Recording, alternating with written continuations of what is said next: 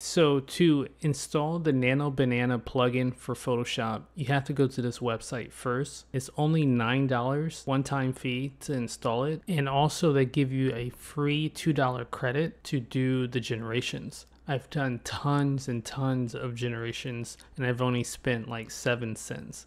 So go ahead and click on Get Nano Banana plugin for $9 and make your purchase.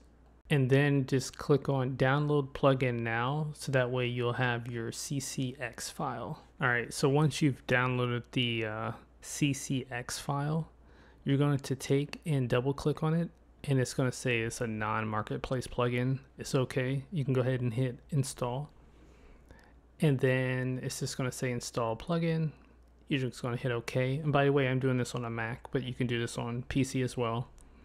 And then once it's installed, you're going to click Open Photoshop. Now in Photoshop, you'll notice that there's like a window that pops up. You have to enter your API key. So if you slide this here, just hit Open Astria. And then you just want to click Remember My Choice and click Allow. Then you're going to log in with your Gmail. And then you're going to go to API. And then you're going to click use. You can use these tokens to access API endpoints. Click generate. And then this will be your API key. You'll have a different one. It won't be this exact key. Then you're going to copy this key. Once it's generated, you're going to go back to Photoshop. And then you're going to enter the key here under step 2, save. So you want to put the key there, just paste it, and then click save.